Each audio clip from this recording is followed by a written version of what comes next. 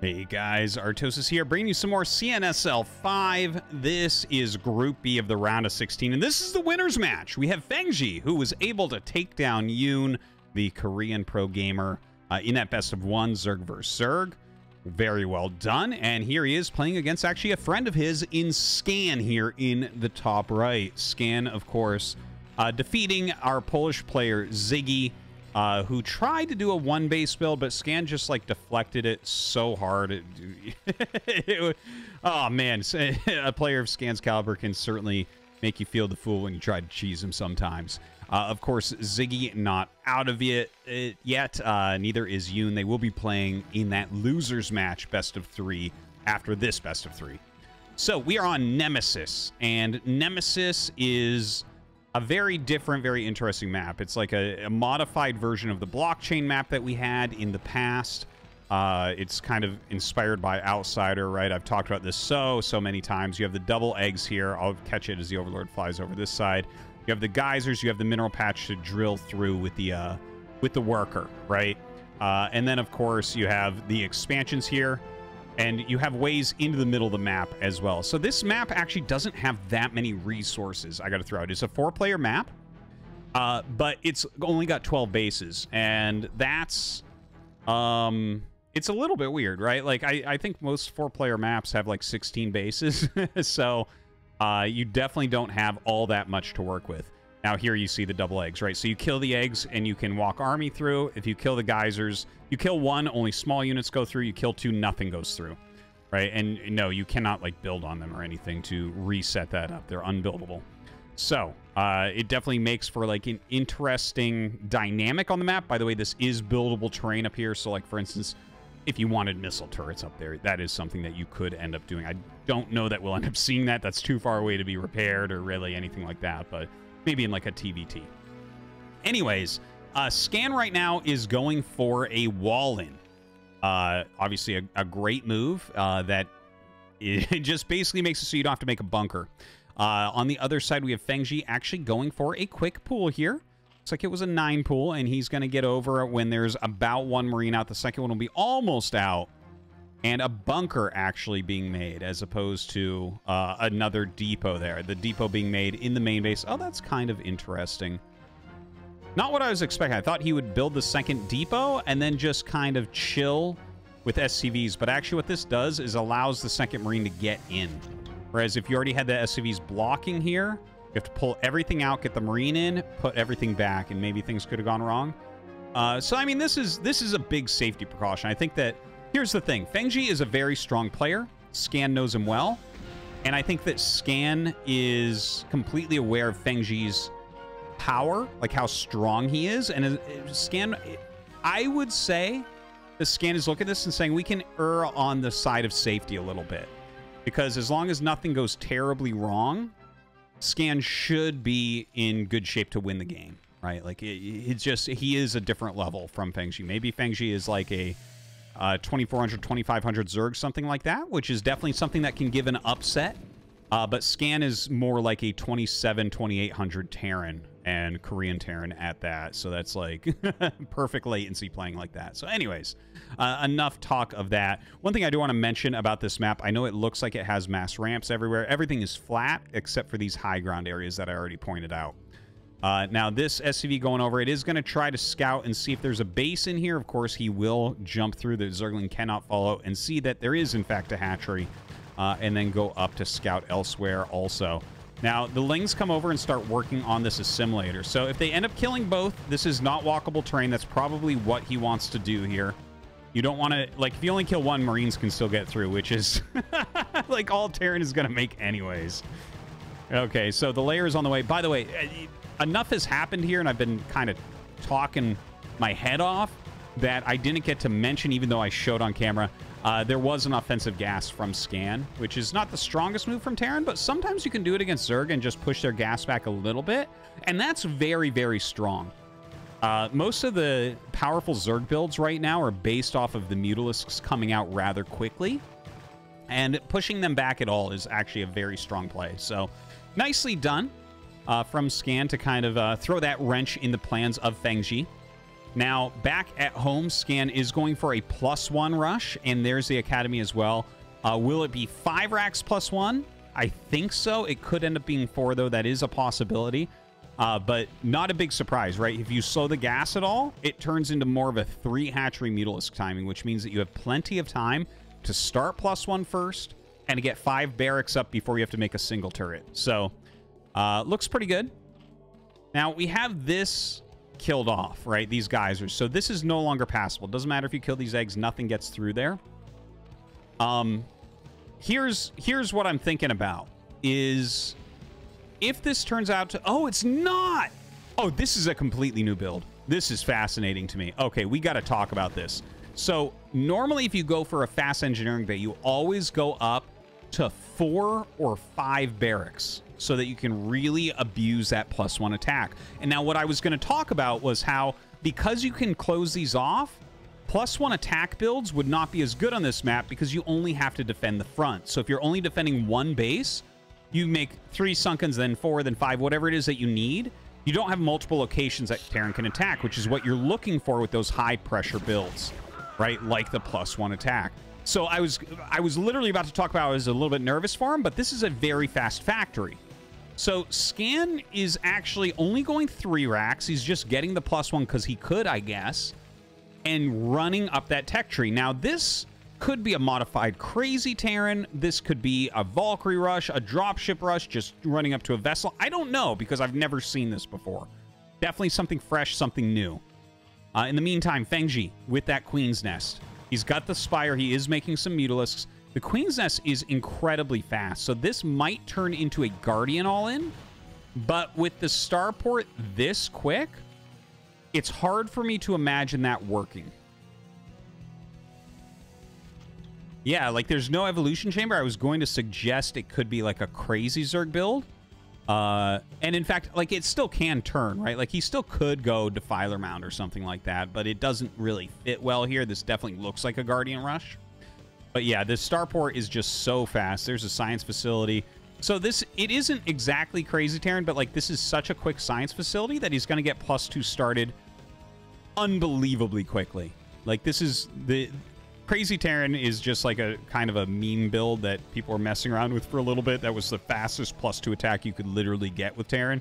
But it never really caught on. It wasn't that good. Its win rate was pretty low. This is just a very fast +2 that he's going to be able to get. And like he's completely safe. I feel kind of bad for Fengzi looking at this game right now, I have to say, because Scan looks invincible to me right now. Like, everything he's done is very intelligent. All looks really well thought out. Like, look, that is super fast +2. The Mutas can't get anything done. Like, there's so much bio being pumped out. His worker count is at 42, which is super, super healthy. Here comes a vessel. Like, the macro really hitting its stride. In the meantime, over here, this is not the Guardian Rush that I was thinking it was. It's kind of funny. After Hive finished, he got his Hydralisk Den and his starting lurker upgrades, and getting into Defiler Mound, and here is the Evolution Chamber. So normally, guys, what happens is you kind of go the Den as well as the Queen's Nest at the same time. So this is a bit different in that way. There is the Greater Spire. Okay, so yeah, that... I mean, it's different what Fengzi is doing, but it makes a little bit more sense now that he is getting the Greater Spire, because the lurkers were not well-timed to go with any sort of normal strategy, any sort of normal build. And we'll see what he can get done with those Guardians. Like, they might be defensive. Oh, dude, what are you doing? Just run him back. Run him back. Jeez, you're being so... not careful at all, man. But yeah, is he going to use them for harassment? Is he going to use them for defense? Like, if you try to bust Sunkens and there's Guardians over him, man, it's pretty sick. Now, this forward lurker egg is to screw up the AI of this bio. He is going to run into the Sunks now. Oh, my God. Oh, my God. He's actually busting these Sunkens so quickly. 3 of the units do run away to the other side. Oh, man. Well, he does get the lurkers out before all the Sunkens are dead, and I guess that's what really matters. This will stop the bio. Almost certainly. Like 3 lurkers, yeah. Okay, he irradiates onto that Defiler. Okay, that's good. Now, that's 1 irradiate, and now we have a dropship and a second dropship on the way. So the Guardians actually have reasonable potential. If this was a high ground, like without walking terrain, these Guardians would be backbreakers. But because they're going to fly over somewhere that Marines can walk up, Scan has counterplay to them. Oh my God, are you kidding me? Did you see that Scan? Scan just scanned the Guardians that were sitting right here. That's insane. Just a beautiful, beautiful move. In the meantime, Fengzi has gone ahead and snuck a hatchery down at 6 o'clock. That's going to be a hard one to figure out. Double dropship going across the map right now. So definitely some potential for damage there. Scourge starting to pop out. He does a scan over in this area. It looks like he's looking for a place to unload. And Scourge came out, but they went to the wrong side. Like, if he caught one of these dropships, that would be a pretty big moment.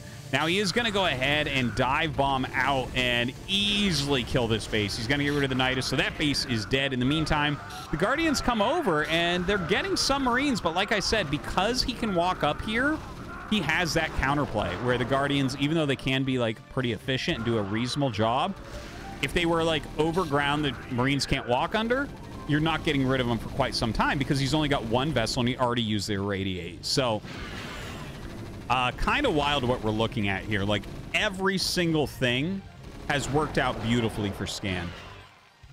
Every single thing. He's killed this base. He's killed the evolution chamber.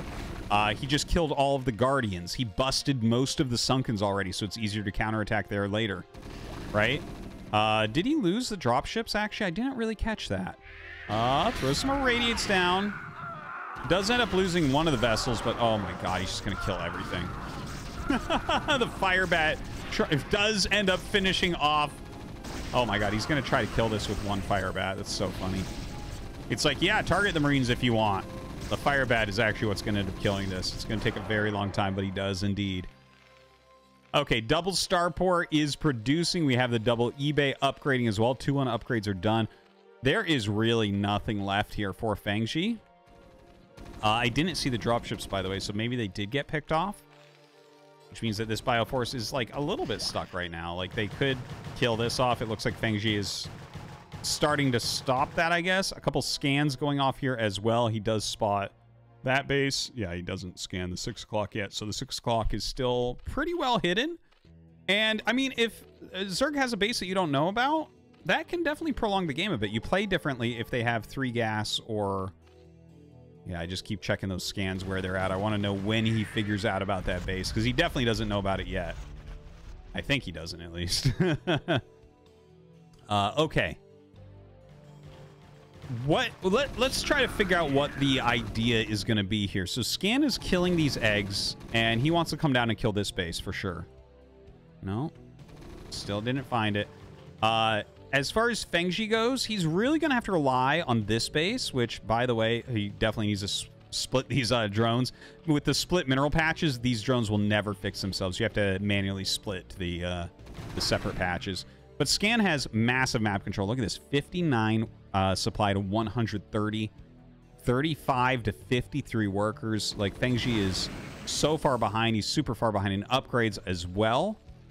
And it looks like, I mean, we're getting like a melee attack and +2 carapace right now for Fengzi. So this is gonna turn into Ultraling Defiler. It might take a little bit though. You know, he does have the 3 gas, so he technically can go Ultra. Looks like, okay, Scan now knows what's going on. He's sent this down here. Yeah, he scans the actual location. The SCV actually came down to kind of check what was going on. And realizes that, nope, this has been killed, so obviously this has been taken. This is a very hard base to end up killing. Double Lurker already ready, and the Nidus to just pop out what he needs. Looks like these geysers haven't been taken out, so he can still bust his way in. Few Marines coming down. Looks like Scan wanted to take this bottom right base, which is being lightly harassed here. Has to send his Marines down and send another SCV. A new base for Scan here. Making his great place for a physics lab, if you ask me. And he is going to be going into BC, which is actually the perfect play here. That's really probably how you want to end up finishing this game. Now, a little stim forward here. Tries to throw the Plague, but Scan very smartly splits off like 5 units to the front, the rest to the back. So the Defiler didn't have much choice there. Doesn't get a very big Plague. And this is just like Fengzi being completely starved out. If it weren't for this being like an island expansion... Oh, man. If it weren't for this being an island expansion, the game would already be over, I would say. Right? Like, it's taking him a long time to get in, but if he had... Like, let's say that this was a natural at another base that he could just walk to, he'd have so much pressure on the map that Fengzi would have already folded. But as is, you know, obviously it's difficult to actually break through here. Oh, Fengzi is actually taking down the eggs. That's kind of interesting. It looks like he's decided that maybe this is the attack path for him. Since Scan is taking the bottom right, if Fengzi can come through this area and take over this main base, maybe that's like how you try to end up winning this. All right, some irradiates going down. Like, obviously you want to deny the bases from Scan, but you need more bases as Fengzi also. I think that's like a really important distinction to make here. By the way, this got shut off, so Fengzi can't get anything in here. He'd have to go all the way around to these geysers or get the drop upgrade, which is not likely. Now, we have Scan actually on 3 starports going battle cruisers. He is getting that +1 ship attacks. That makes it so that Scourge, no matter how many carapace they have, will be one-shotted by BCs. Really makes the battle cruisers live a lot longer. In the meantime, Fengzi, he's doing a little bit of a swarm push into this bottom right. Definitely doable. Like, he can knock this base down if he just swarm pushes. But some vessels coming down. All right, gets a couple of the lurkers there. Nice little stim up and retreat there from Scan. All right, another couple of radiates, so no more lurkers left over. He has the defilers, but that's kind of funny. Not much to do about it. Bunkers being put down all over the place. Fengzi is actually starting to bank a lot of money, so he is going to be able to pop out what it is that he wants. Does he want ultras? Does he want... Looks like right now he's focusing more heavily on lurker, which I don't mind at all. I think you want to wait for all your ultras upgrades and, you know, hopefully a 4th gas. Don't know if he's going to be able to get that one, though. All right, so a couple lurkers come in with the Dark Swarm. And this base potentially can be killed. I guess we'll see how many irradiates he's going to be able to throw down. 1, 2, about 3 irradiates. So, yeah, he will end up saving this base. A little bit of sloppiness going on right now, but not a big deal here for Scan. Throws his BCs forward now. They almost have that +1, but the Scourge have no armor upgrades anyway, so it doesn't really matter that much. Now, maybe time for some Plagues. Plague's definitely going to bring that health down quite a bit. And then, of course, Dark Storm with Hydra is the best way. That combination, right? You Plague the BCs, and you Dark Storm and Hydra them, and obviously they can't fight against that. You just have to run. And he will knock down one of the BCs, it looks like. Oh, God. Okay. All right, so he does. He does end up getting that. Fengzi's still sitting here on 3 base. Scan on 4. And that's just not a pace that you can maintain as Zerg, unfortunately. Looks like he's getting Hydra range now. So, like, the Hydra range upgrade is probably to help deal with BCs, but Plague Hydra, obviously very, very strong. You can kind of plague down any air units and gun them down with Hydras. Ooh, some Scourge actually coming over to kill the Science Vessels.